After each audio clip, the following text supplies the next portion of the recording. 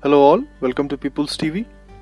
In this video, we will know about how to use material editor in V-Ray for Sketchup to apply perfect and scale material to the model.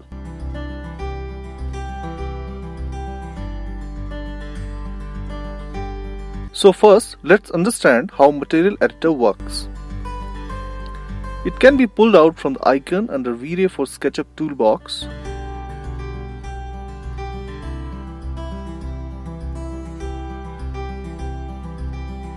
or from the plugins tab above in Sketchup interface.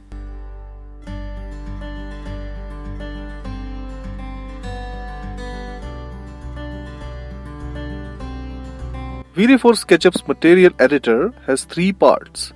Part A, Material Workspace. It shows all the selected materials. You can right click to add, import, export, rename, pack, remove, and select the objects with current materials.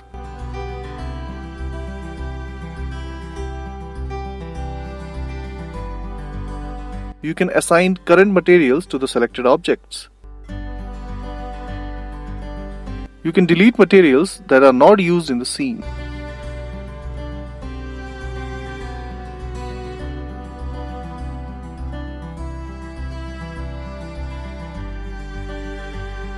You can add layers with reflections and refractions to the materials. Part B is Material Preview.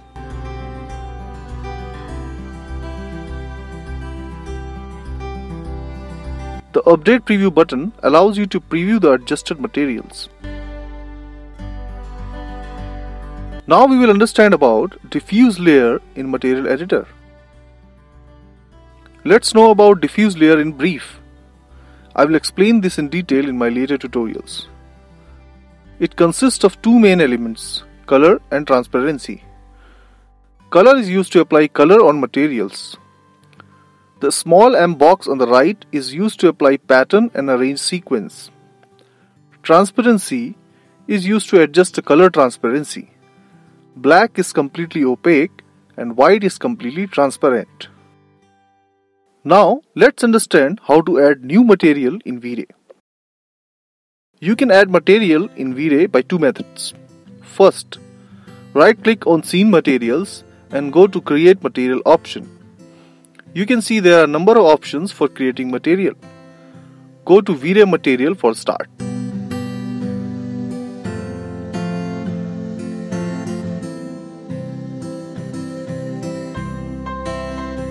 Second, if you have V-Ray material saved in Vispath file format, then you can import that material directly to V-Ray.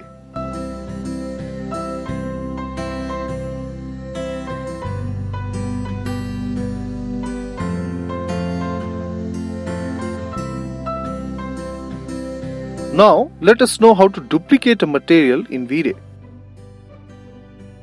For that, you just have to right-click on the material you want to duplicate. Then go to Duplicate Material option.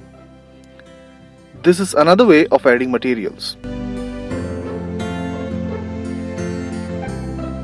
Now, changing name of material.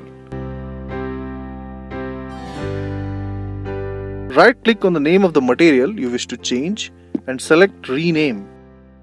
The name of the material cannot have number in the first digit or spaces within the name.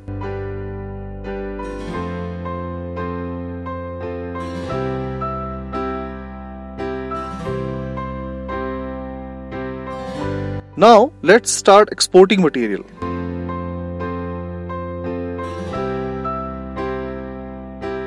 Right-click on the material you want to export or save.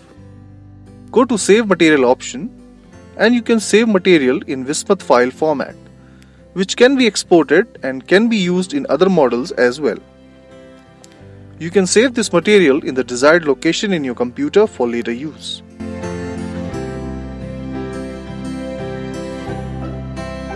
Now, as we have a basic understanding of material editor, let's get to know how to properly use V-Ray materials in Sketchup.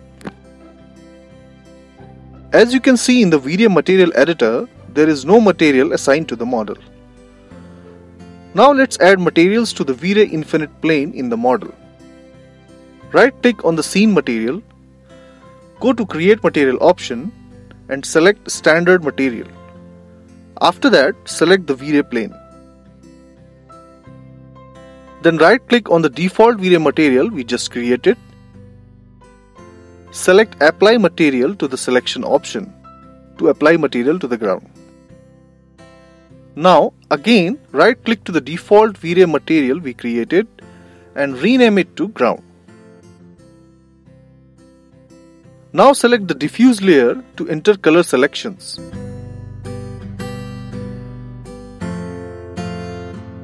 V-Ray's default color is red 128, green 128, blue 128. Change the color to light grey as red 230, green 230 and blue 230 and click OK. Now duplicate the material by right clicking on the ground material and again right click to rename it to Style Orange.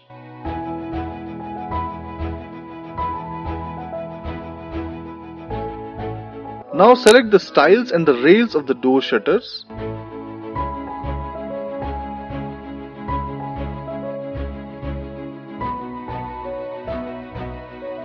Then go to the material editor and select Style Orange material and apply.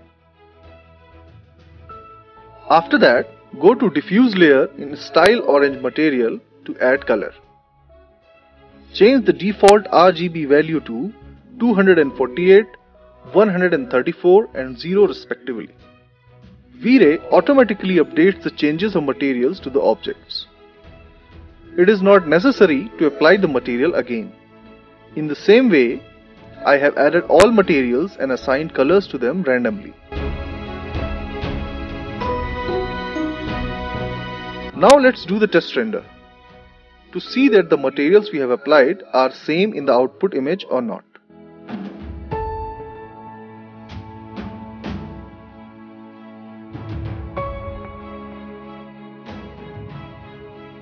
As we can see, the colors are coming good with the indirect illumination, but for a better result we need indirect illumination and other settings to be balanced. Let's check them one by one. Let's start with global switches. In this attempt, I am keeping the global switches settings to default only. After that comes the environment. Let's uncheck the global illumination environment texture box and let's see what happens. Now everything goes black because the global illumination was disabled and indirect illumination was also disabled. Now make another attempt by enabling the indirect illumination. Here we can see the model, but light quality is not good. There are no proper shadows in the model and details of the model also can't be seen. Now let's go to the environment and check the global illumination environment texture box and go for a render. You can yourself see the changes in the color of the material with the effect of light. It's same as we keep a red shirt in the dark wardrobe, we can't identify the exact texture and color of the material of the shirt. To make your render output look more realistic, the key is to crack the balanced light quality to expose your materials. That is all for V-Ray materials. I hope this video was helpful. Join me on Facebook, other social platforms to get connected and talk on it. If any doubt or questions, write them down in the comment section please. And also don't forget to like, subscribe and share my videos to your friends in need. Thanks.